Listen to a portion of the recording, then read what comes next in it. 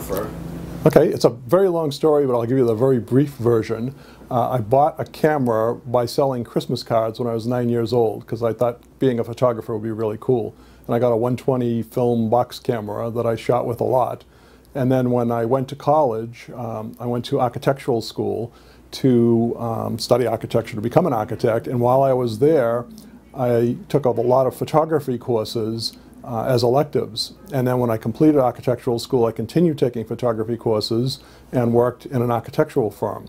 So I've been doing architecture since I left college. And then when I was about 26 years old, I decided it was time to pursue photography as a career.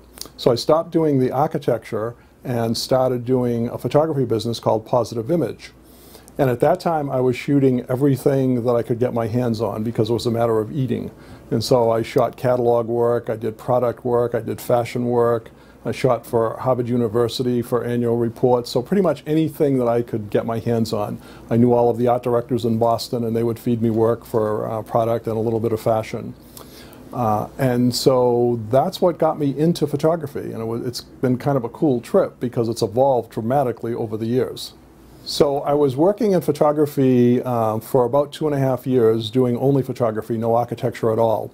And I was finding out that I wasn't making enough money to live the lifestyle that I wanted. So I started doing architectural work again and worked for various architectural firms around the city until I opened my own firm in 1990.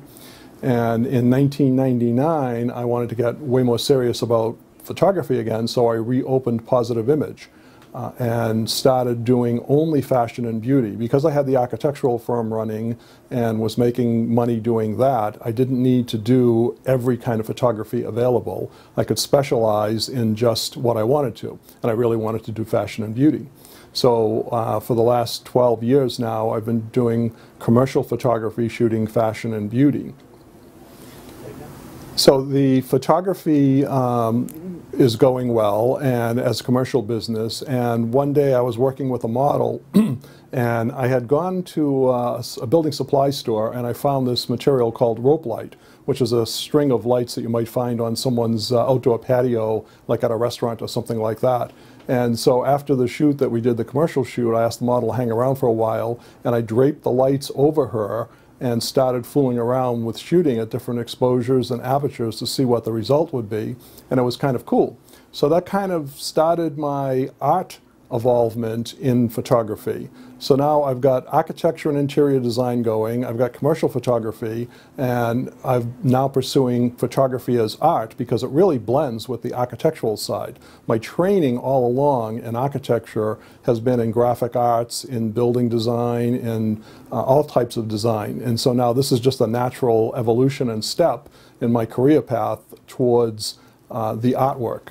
So I'm having a lot of fun doing this, and it's really exciting. In architecture, you're always looking at the forms, the shape, and the light that has an impact on the building. Photography is very similar. Photography, you're always creating forms out of the image and composition, and the light is the major impact on photography. Without the light, we don't have photographs at all, and capturing the light is one of the most important things in photography. And that's actually what happens in architecture as well. You create buildings that capture the light on the outside to articulate the shape, and you also create light to the interior to help the occupants live and do their tasks. So it's a combination. Architecture and photography and interior design all really are symbiotic. They're a combination of all these same facets of design that blend with one another and make either a building or a photograph, or in my new case, making art on canvas, like what's behind me. So it's a real interesting kind of capture. You're either capturing the design of a building or you're capturing an image on a sensor that you're then turning into a piece of art. So the architectural firm that I started in 1990 is called Ranere Associates. It's still running very strongly. We do architecture in all different stratas. We do healthcare, hospitals and nursing homes. We do hospitality, like we spent 3 years doing over the Seaport Hotel. We do interior design, where we do interiors of offices. And we do a lot of retail work as well and multifamily work. So we've got a multidisciplinary firm, and the reason for that is to basically stay in business. When one industry is down, another industry is up. So that's how we've been able to maintain this firm over all these years. The photography business, as I said, I started out doing pretty much any kind of product work that I could get or any kind of commercial work. I don't do weddings. And that evolved into doing fashion and beauty, which has now evolved into doing the artwork. So Positive Image still is does a lot of commercial work. I shoot for designers all the time. I shoot for models. So that's still a very strong business. And the artwork is augmenting all of this. The objective with joining with Canvas Fine Arts is to have them represent my artwork in different venues that I wouldn't have opportunity to get to. And so it's very interesting because it's pushing me to create all of this art that I've been talking about for about 2 or 3 years now and really haven't done much with at all. I've taken photographs of models wearing light, but haven't really done much with that except for since December. It's been ongoing now that it's been a real push and a primary focus of what I'm working on. So I spend a lot of time doing the art as photography.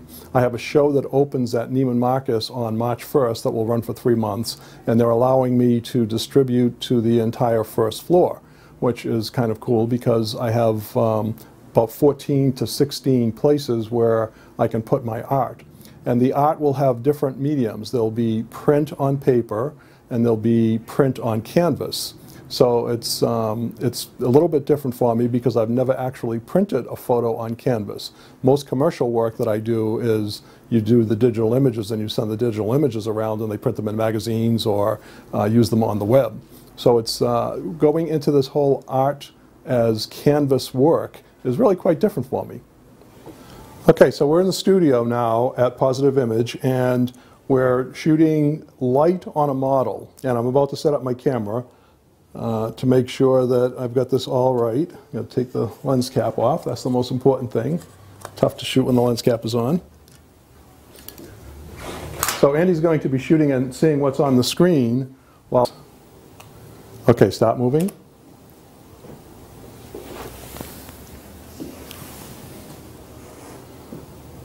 Perfect. Let's see what this looks like.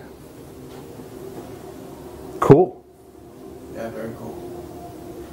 Okay, so this time, Emily, when you turn, what I'd like you to do is put your arms up so that they're parallel to the floor and keep them that way. Don't go any higher than that. Okay. And then lower them when you come back around. Go. Good. Start lowering them. Perfect. So this should get us more the horizontal kind of image on here. There it is. Go. Slowly. Keep going. Start dropping your arms and bend your legs. Now start going up slowly. Perfect.